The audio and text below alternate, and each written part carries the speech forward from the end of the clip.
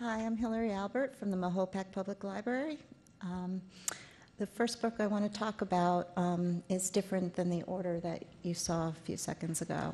And the first book is called Danger Pay by Carol Spencer Mitchell, published by the University of Texas Press.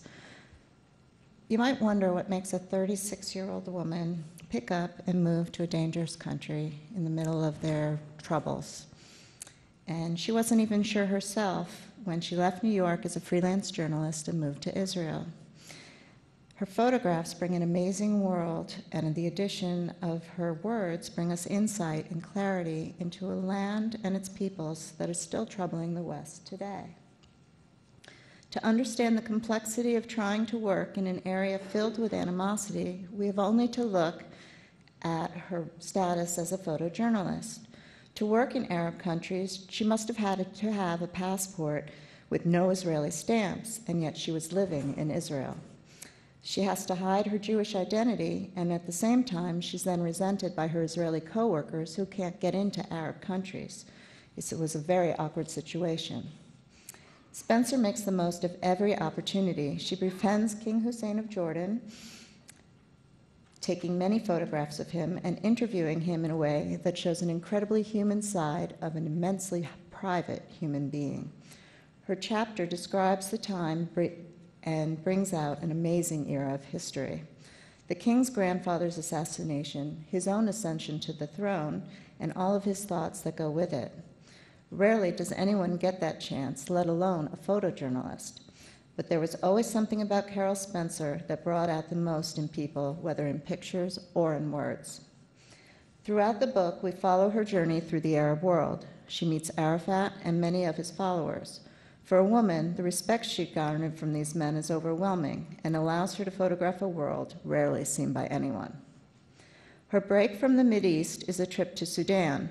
What she sees there seems to harden her in a way that she doesn't like. She sees herself becoming similar to her male colleagues and realizes that she needs to step back. Her return to the Mideast is at the start of the first Intifada. She decides it's time for marriage and a family, and she starts to question her own lifestyle and career, and she puts away her cameras and examines her life through words.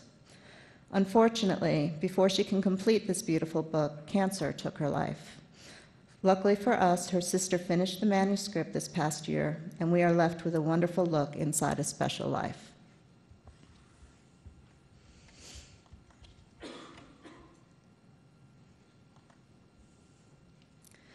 Next book is In Their Own Words, Voices of the Jihad by David Aaron, published by the Rand Corporation. Unfortunately, there are no pictures with this book.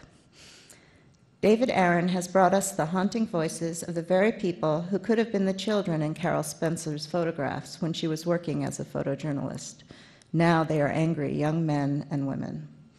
The book David Aaron has compiled presents actual statements and writings of jihadis on every subject important to them and their cause. It must be remembered that they are the minority in the Muslim world. This is not a book that gives us an unbiased view of Islam or Muslims, however.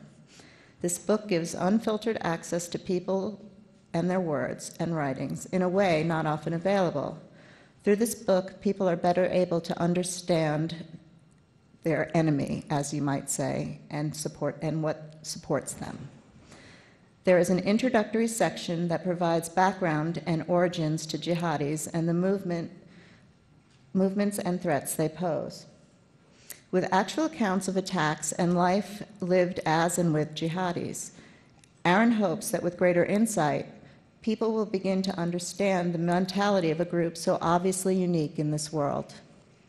Discussions about suicide bombings, kidnapping, and the raising of children are all included.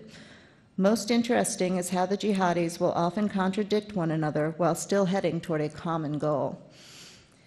Included are quotes from prominent men such as bin Laden, al-Zawahiri, and al-Zahar, as well as unknown foot soldiers of the movement. And it's these unknown foot soldiers that really grab you when you hear what they have to say. Most of them are the ones who become suicide bombers. All of the testimonies included have been gathered together on a database, and they're being kept for the public, and you can access them. The book itself will help anyone who wants to gain insight into those we least understand. In the back of the book, there was a section that I found kind of interesting. It was called Tips for the Traveling Terrorist. And it's an actual book that any terrorist who is going to be leaving the country gets. And I'm just going to quote a few of the things that they said. Don't wear short pants that show socks when you're standing up. The pants should cover the socks because intelligence authorities know that fundamentalists don't wear short pants, long pants, excuse me. Don't wear clothes made in suspect countries such as Iran, Pakistan, Iraq, Sudan, Libya, North Korea, and Cuba. Underwear should be the normal type that people wear, not the kind that you would wear if you were a fundamentalist. I'm still trying to figure out what fundamentalists wear as underwear that's different than ours. You should differentiate between men and women's perfume. If you use women's perfume, you're in big trouble. Okay. There are about 2 pages of that, and I don't know, I'm still trying to figure it out. The next book is called Asylum Denied, The Refugee's Struggle for Safety in America by David and Gary Kenny, published by the University of California Press. From people who would do anything to ruin our country and destroy us, to someone desperate to live among us. Asylum Denied is an amazing journey through the labyrinth of U.S. immigration system. David Kenny protested Daniel Arap Moi's policies against farmers in Kenya and led a boycott at the young age of 20. Because of this incident, he was tortured and feared for his life while finally trying to start a tea boycott.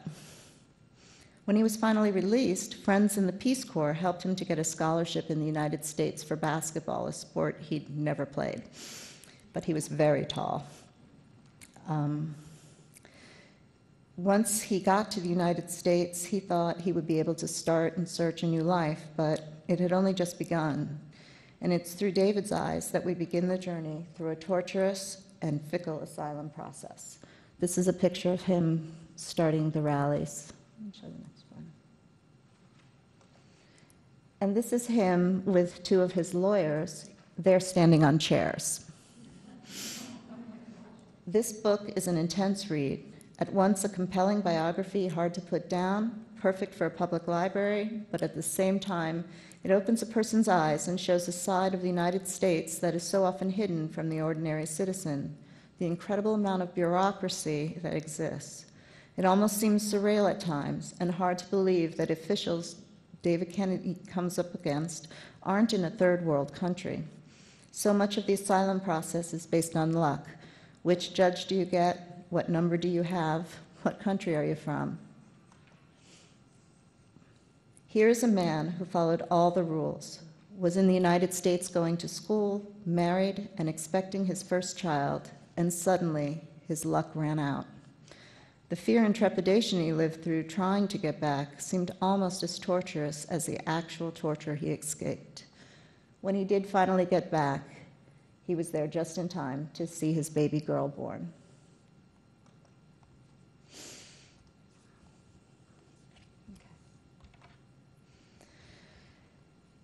America's Nuclear Wastelands, Politics, Accountability, and Cleanup by Max S. Power, published by Washington State University Press.